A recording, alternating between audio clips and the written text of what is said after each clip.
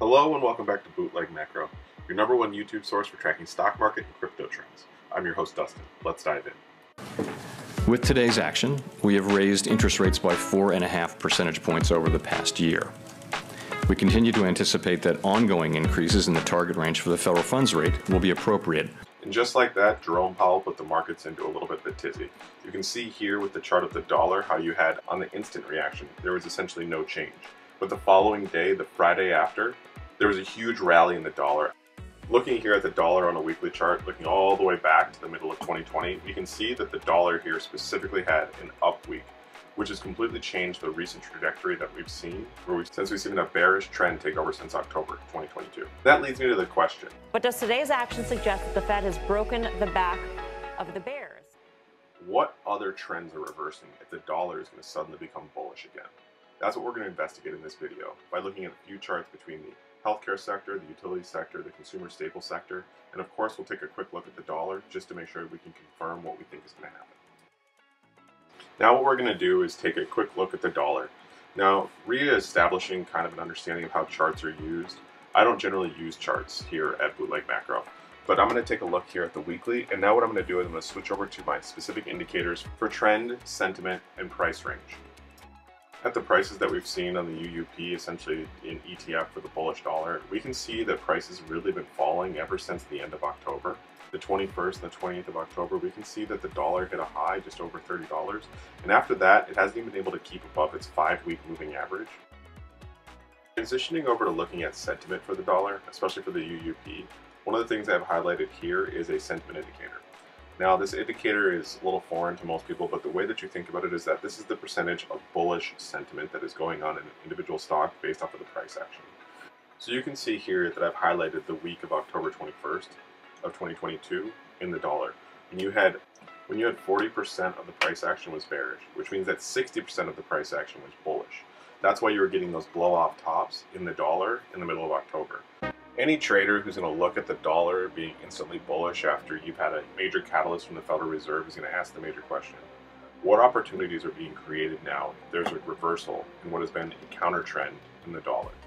And I think that all of those opportunities are going to lie with healthcare, utilities, and staples. Now let's take a look at their sentiment, price trend, and price range.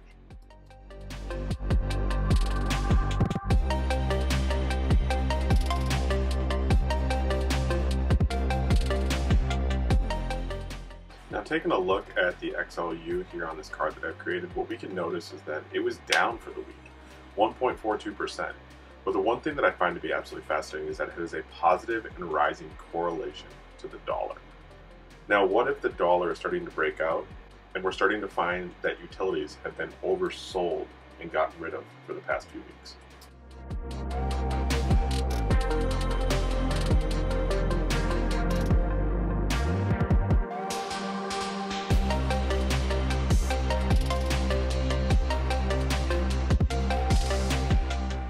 Now, looking here at utility sentiment, or the XLU, we can see that it's actually currently based. It's currently gotten down to about 40% of bullish sentiment, which generally with the way that bullish and bearish sentiment work, you can't get above 60%, you can't get below 40%. As we can see here, when we look back in October of 2022, we can see that the bullish sentiment inside of utilities continued to fall until it based around 40% in the middle of October, which lines up perfectly with what we see here, and then a rally right off the bottom.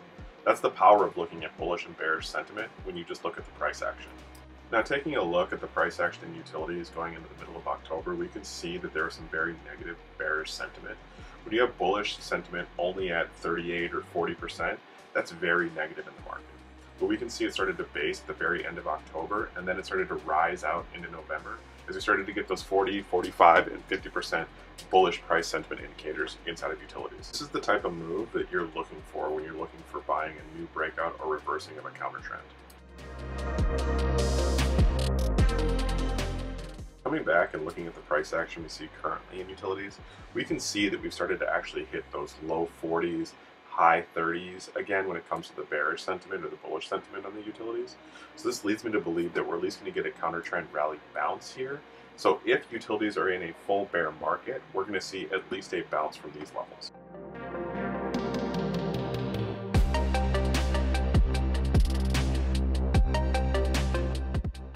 Now this trade range is going all the way back to the summer of 2022, and we can see the volatility that we've seen in XLU. We can also see very clearly on the screen where we saw that waterfall drop in the middle of October, and then that kind of rally and come off of the base. And we can see again that price has fallen, but considering that we have bullish sentiment as low as 38 or 40%, it doesn't seem that common that we wouldn't see price move very much. It's showing that the sentiment in the market has gotten very negative, even though price hasn't moved very much, which means that just a little bit of bullish sentiment returning could take us to newer highs in this recent rally. And this gives me an opportunity to think that this is a place for me to want to start putting on some opportunities or some bets inside of XLU. But before I do that, I have to get an understanding of what is being held inside of this ETF. So let's take a look at the top 3 holdings of XLU.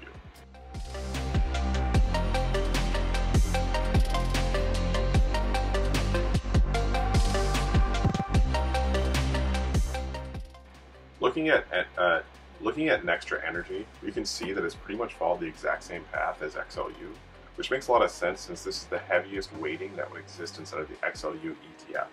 Nextra Energy is 16% of XLU. So pretty much as Nextra goes, so goes XLU. Now let's take a quick look at its price, its sentiment, and its trade.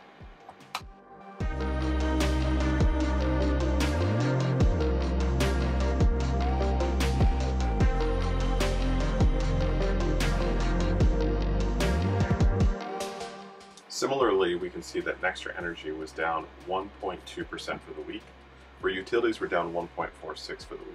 So very similar in terms of their pattern, as we would expect.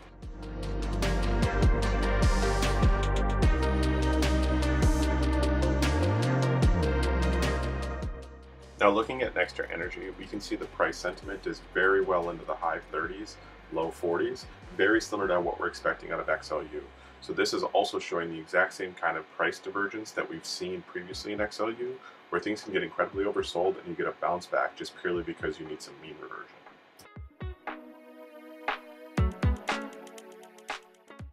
Taking a closer look at the bullish sentiment in Nextra Energy in the middle of October, beginning of December, we can see that it was getting over 60 and 63%. Now, when prices get to the extremes and we see sentiment get so overbought or so oversold, it isn't necessarily a signal that we're going to see significant price advances, but what it is confirming that you've seen a bullish move. So understanding that something being at 63%, you can see here that the price continued to still move in Nextra Energy for a few weeks.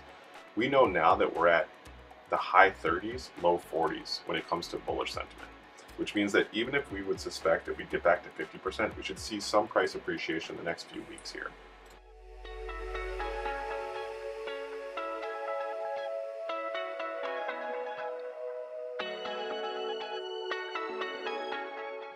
So looking here at the Nextra trade range that I've built, what we can see is a big widening in terms of the opening at the end here, especially when we look at the red line and the green line. When you see a breakout, especially when you see that the range was so tight before and you see a widening of the range, what it's really telling you is that there's been an expansion in the volatility, which means you've either seen a significant move upwards or downwards. Generally what you'll see is a significant move downwards in volatility just because the market tends to want to go up. But I do believe that when you see volatility expand like that, it increases the probability of the outcomes of violent moves in either direction. So knowing that we're expecting that currently bullish sentiment is clearly oversold around the high 30s or low 40s, you would expect that there'd be an incredible snapback in the utilities, or at least in Nextra Energy, over the next few weeks.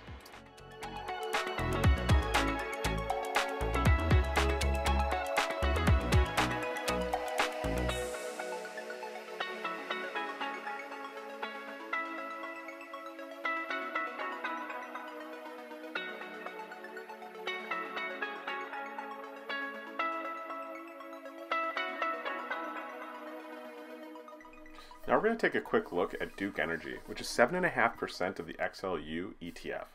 Now you can see here when we're looking back in October, this is when the Duke Energy was having a huge sell-off and was starting to bottom. Now what we can see here when we look and transition back to the chart, those days where we can see that significantly depressed bullish sentiment is when you're seeing that convinced double bottom that was rebounding at the bottom of October. Now the benefit that we have is that we have the hindsight to be able to look and see what happened in November as it came off of that bottom. Now I want us to look at what it looks like when it hits the peak.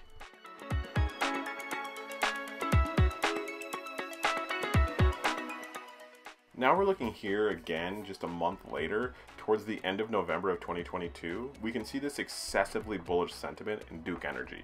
This is when you're seeing 60, 62% bullish sentiment in this ticker, which again, knowing and understanding a stochastic process means that you're only going to be able to hit so much before you're going to have a fallback off of that peak. But this is the benefit of looking back in history and understanding what your signals will tell you. We can see right here in November, just as we were hitting that 60 to 62% bullish sentiment in Duke Energy, that's when you're seeing a significant move upwards off of that bottom in October. And this is the type of move that I'd be expecting now that we'd be seeing utilities as well as the staples and healthcare all moving together with the dollar.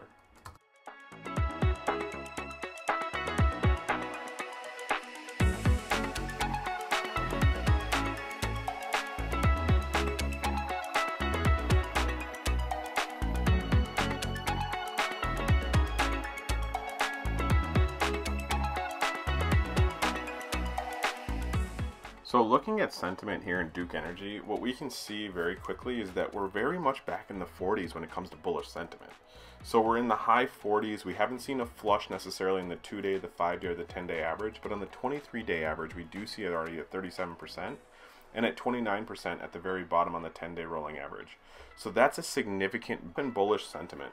To see that kind of a move coming back in Duke Energy, especially when we see that there's a high correlation to the dollar and XLU is performing very closely to how the dollar is, if there's a breakout in the dollar, you would expect that Duke Energy would continue to take part in that rally.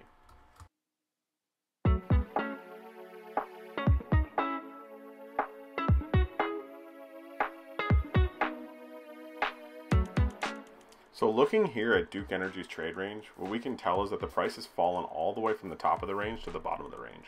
So with it trading around $100, we would expect to at least see some mean reversion based off of seeing that bullish sentiment getting so depressed recently that we could see the price go from 100 to 105, 110, or maybe even higher, depending on if you get the entire sector of utilities to start running with the dollar. Now we're going to take a look at SO, the Southern Company, which is the third heaviest weight inside of the XLU. I've been looking here at the weekly and the daily, but now we're going to look at it on a sentiment basis and get an idea of where this ranks in its trade range.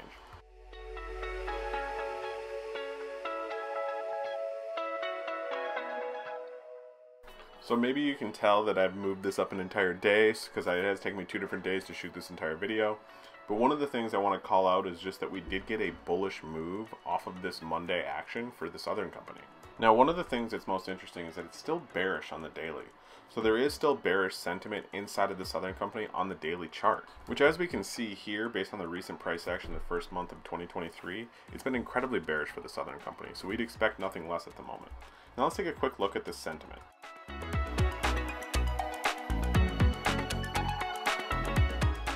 Take a look at the sentiment inside of the Southern Company. We can see that it's even more depressed than what we were seeing in Duke Energy. Now we're going to go ahead and take a look at the numbers to get an idea of exactly what bullish sentiment is inside of the Southern Company at the moment.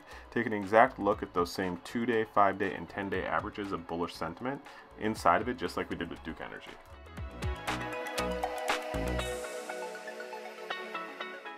Now what this shows when we look at the Southern Company, based off of what price action we've seen at the end of January, the beginning of February of 2023, bullish sentiment is incredibly depressed. We are at the high 30s, low 40s on the 2-day, 5-day, and 10-day, which means that we have at least bottomed in the bearish sentiment, and what we're going to look to find is a resumption of some of that bullish demand in the stock.